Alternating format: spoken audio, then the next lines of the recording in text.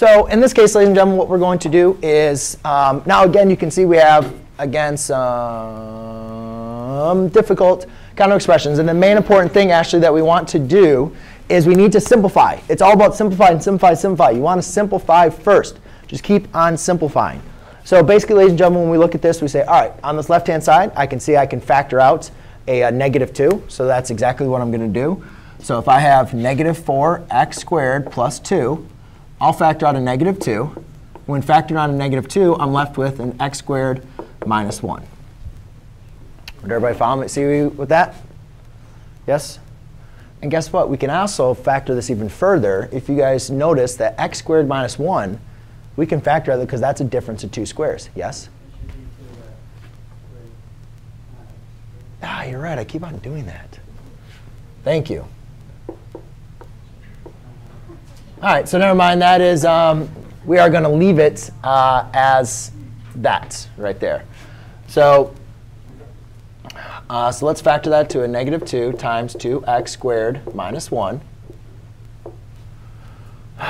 Over our denominator here, I have, if I write this as a trinomial, here I have negative 10 divided by 9. What two numbers multiply to give you negative 10, add to give you positive 9? That would be a positive 10 and a negative 1. So I can factor that into x plus 10 times x minus 1.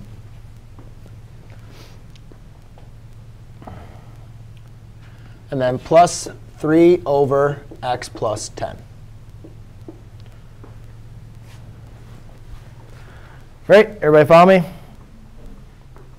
Which problem am I doing? Okay. So now, basically, all we're simply going to do is we determine our LCD. And just like we had in the problem over there, you guys can see I have x plus 10, x minus 1, and here's x plus 10. So basically, our LCD is just going to be x plus 10 times x minus 1. It's just going to be the product of those. It's just basically going to be the product of those two. So now all I need to do to be able to combine this is I'm going to multiply my x minus 1 on both sides. And what I noticed is I was trying to simplify to see if I could simplify this any further. But you guys see, is this going to divide out with any of these terms? No. So actually, you know what? I'm just going to rewrite this the way that it originally was put, because it's not really helping me out simplifying it.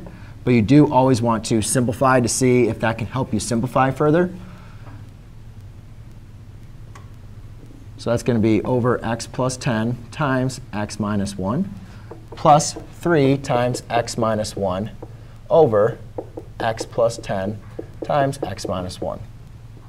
Now, to finally simplify this, what I'm going to do is I'm going to distribute this. So that's going to give me 3x minus 1. I'm sorry, 3x minus 3.